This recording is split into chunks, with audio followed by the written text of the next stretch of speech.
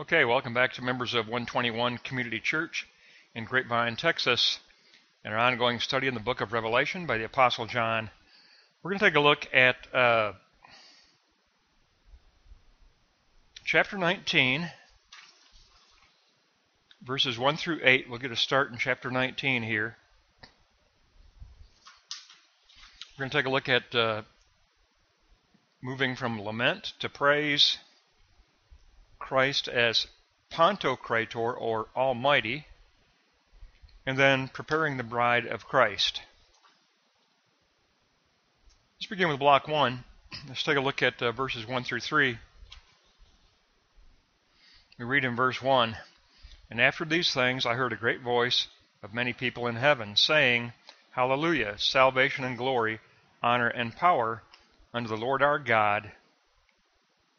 Hallelujah means praise unto Yahweh. The entire assembly of saints praise God at the consummation of history, says Beale. Execution of judgment also accomplishes salvation. The lament of judgment in chapter 18 is followed by the praise of salvation here in chapter 19. In verse 2 we read, For true and righteous are his judgments. He has judged the great harlot who did corrupt the earth with her fornication, and he has avenged the blood of his servants at her hand." And again, porneia for John means idolatry. If we cross-reference Psalm 19:9, "The ordinances of the Lord are true and righteous." And then also Jeremiah 51, "I am against you, Babylon, that destroys all the earth. I will roll you down from the rock and make you a burnt mountain." The blood of the servants of Christ shed by Rome shall be avenged. And then in verse 3, "And again they said, Hallelujah, and her smoke rose up forever." Take a look at Isaiah 34:9 and 10. "The land shall become burning pitch. It will not be quenched at night. Its smoke shall go up forever."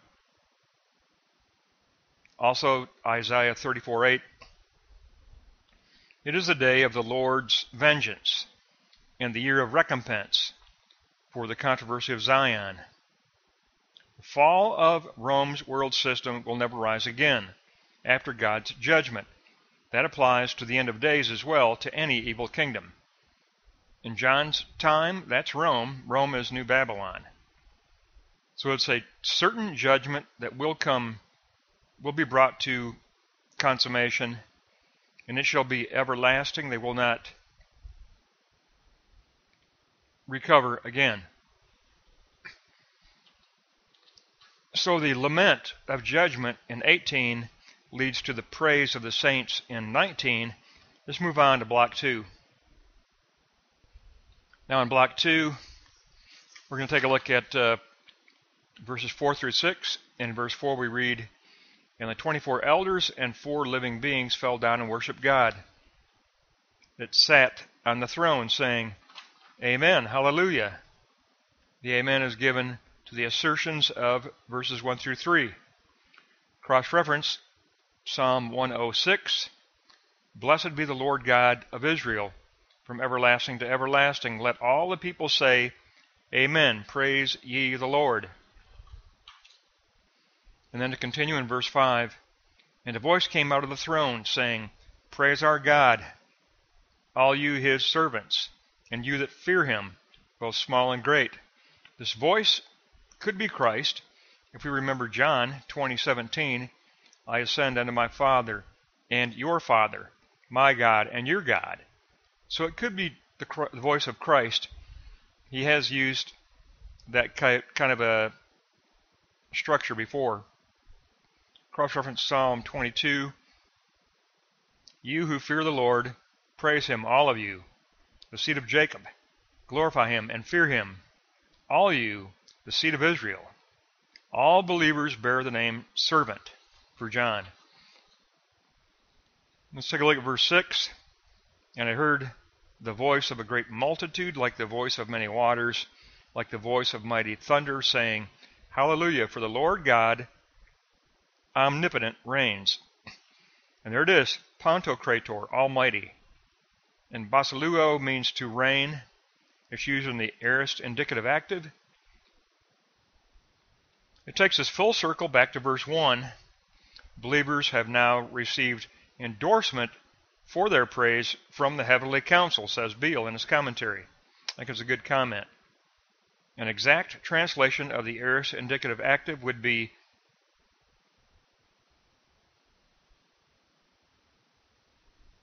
has begun to reign.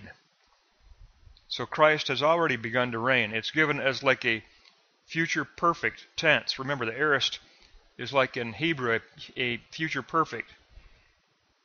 John says it's already happened. Christ has already begun to reign. God's reign is a consequence of his judgment of New Babylon. Refer back to Revelation 11:15, key verse. The kingdom of this world has become the kingdom of our Lord. And 11:17 even uses Pantocrator, Lord God Almighty. So it does refer back to Revelation 11 and the fact that Christ has already begun to reign. For John, this prophecy is already certain. It's already guaranteed. It is the prophetic perfect tense that the Hebrews used, prophetic perfect. In the Greek it's aorist indicative, but in Hebrew it would be called prophetic perfect. And for John, this is certain. Christ has already begun to reign. The kingdom of the world has become the kingdom of our Lord Jesus Christ. And he is Pantocrator. He is almighty. He is ruling in the power of dunamis and energia. Remember, dunamis is the potentiality of power. Energia is the actuality of power. Christ is ruling in dunamis and energia as the Kyrios Lord. Domitian is not the Lord. Pliny the Younger is not the Lord. Jesus Christ is the living Lord, exalted to the right hand of the Father. John is announcing the true Lord, who already reigns. Let's look at block 3 and take a look at the preparation of the bride of Christ. So here we have verses 7 and 8 together. We're going to look at them together. Look at the text first. Let us be glad and rejoice and give honor to him, for the marriage of the Lamb is come, and his wife has made herself ready. Hetoimazo means to make ready. It's used in the aorist indicative active. There you go. Aorist indicative active, or prophetic perfect. And to her was granted that she should be arrayed in fine linen, clean and white, for the fine linen is the righteousness of the saints. The bride of Christ, the church, will be clothed in righteousness. And we have something to look at here. The commentary is important here in these two verses, because this being clothed in righteousness needs to have some very dedicated attention given to it. Dikaioma means either sentence of acquittal or righteous deeds. So the saints are either clothed in the sentence of acquittal, or they are clothed in righteous deeds, or they are clothed in both. Babylon's oppression, Babylon's temptation was used by God to refine and purge the saints. They've been refined through fire. If you cross-reference Romans 8:28, everybody knows this verse, all things work together for good to them that love God and are called according to his purpose. Even oppression, even temptation can be used for the benefit of refining the saints, purifying the saints, because the church shall be joined to the Kephali head of the church, Jesus Christ, in the second coming. Now indeed, in 2D, we jump ahead to verse 10, and this righteousness could be equated with the testimony of Jesus. In other words, the saints are refined by bearing witness to Christ in word and deed. They bear witness to Christ in word and deed, and some had given their life because they held firm to bearing witness to Christ in word and deed. They refused to worship Domitian, and they were executed. They were martyred for it. Before the marriage takes place, the saints must be prepared through righteous deeds. They must be prepared through testimony of Jesus. The Greek term parabolo means to close one's self, to wrap a garment around oneself. It's used in the aorist subjective middle, but also the verses include didomi, to give, used in the aorist indicative passive. Therefore, keynote, look at 2h. Therefore, a theological tension exists between preparing oneself or being given the righteousness. And the great verse that shows the same tension is Philippians 2:12 and 13, where it says, work out your own salvation, for it is God who works in you. There you go. There's the two sides. And for me, I think it's two sides of the same coin. But let's take a look at Romans 5:18, because this is the foundation for our righteousness. By the righteousness of one, Jesus Christ, the free gift came upon all men unto justification. We are justified by the faithfulness of Jesus Christ. We are justified by the faithfulness of Jesus Christ. Reward in heaven awaits believers who have endured the persecution by Babylon. And then here's your closing reference, Isaiah 61:10. I think it's a great verse. It sounds just like these two verses. I will rejoice in the Lord. He has clothed me with garments of salvation. He has covered me with the robe of righteousness. What we have to remember is that justification is by grace alone. We are justified by the faithfulness of Jesus Christ. We are sanctified through a participation in Jesus Christ. It becomes dialectical. We participate in sanctification. We are entirely passive when it comes to justification, but we do participate in sanctification. We get refined and purified through this participation. And that's where the two sides come together. But it's always a gift. Any mature Christian will say, even my participation in Christ's kingdom is empowered by the gift of the Holy Spirit. Any mature Christian already knows that and sees that. But we should recognize that 7 and 8 do talk about the two sides.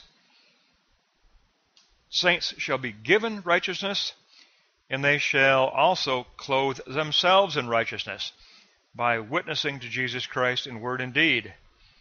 So the end of days shall be a time. Remember, the church goes through the tribulation. The church does not go through the wrath, but the church does go through the tribulation. The church goes through the trumpets. The church does not go through the bowls of wrath. But through the trumpets, the church functions as prophet. Remember, the church prophesies and interprets events so that the secular world will understand the Lord God judges idolatry. The Lord God judges arrogance and pride and greed. And that's what Rome was in John's day. In the end of days, any evil kingdom will be judged, but during the trumpets, the saints serve as prophets. And then the rapture, and then the bowls of wrath, and the bride of Christ is prepared for the second coming. We have 19:1 through 8, and that's taken us through the lament to praise, the lament of judgment in chapter 18, to the praise of the saints in chapter 19, the recognition that Christ is Pantocrator. He is Almighty Lord Jesus Christ. He is Almighty. He is all-powerful. He reigns in dunamis and energy of power. And he will be joined to the church, and the church shall be purified, and the church shall be changed from glory to glory when encountering Christ in his glory. And so we get tremendous teaching on, you notice the title there for this lesson, Rejoicing in Heaven. We had a great lesson on rejoicing in heaven, and great encouragement, really, that we are embraced by the Lord, and the Lord is the Pantocrator, Lord God Almighty. He is Almighty, Kyrios, Lord. No ruler is Lord over humanity. In John's day, that was Domitian claiming to be the God on earth, demanding to be worshipped. That arrogance, that idolatry, John said, that will be judged. That will be judged in a final, final way, and the church shall be redeemed in a final, final way. That'll wrap up this lesson. We're going to pick up next time in 19:9.